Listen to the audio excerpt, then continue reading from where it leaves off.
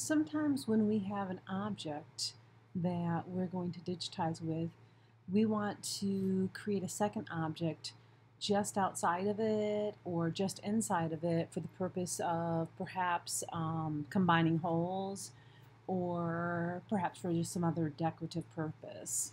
A lot of times with objects like a circle or a square, it's really easy just to copy and paste the first object and then just pull it and make it a little larger. That just doesn't happen well or doesn't do well with more complicated designs. So let's learn a little bit how to use the inflation tool.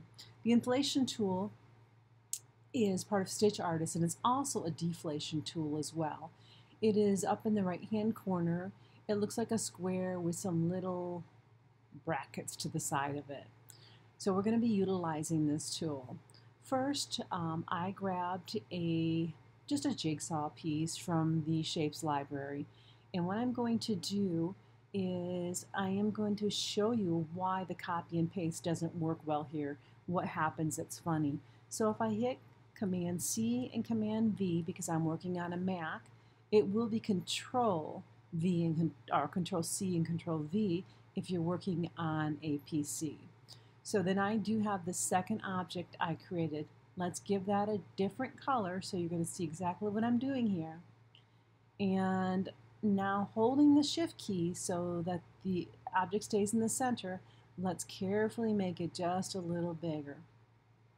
Now that's not going to work good if we're combining holes or if we're doing an outline because of the complexity of the shape.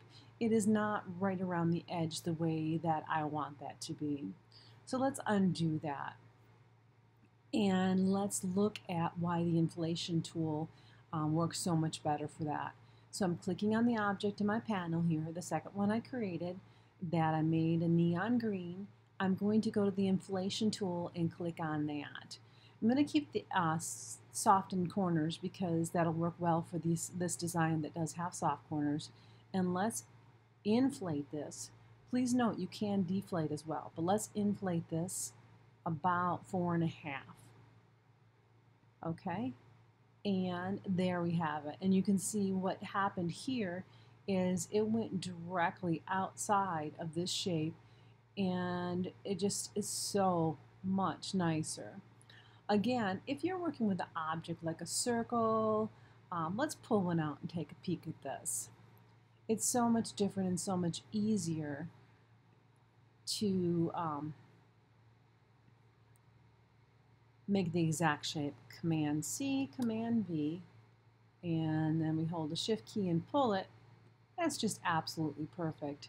It looks great. But with more complex designs, make sure you use your inflation tool, and remember you can inflate and deflate both. For more information, check out the link I have included for Embrilliance Stitch Artist, and it's a great program. You'll love it. I have my affiliate link included there in case you want to click on that. It will not cost you anymore, but it puts a little jingle back in my pocket as well. Thanks for watching. Have a great day.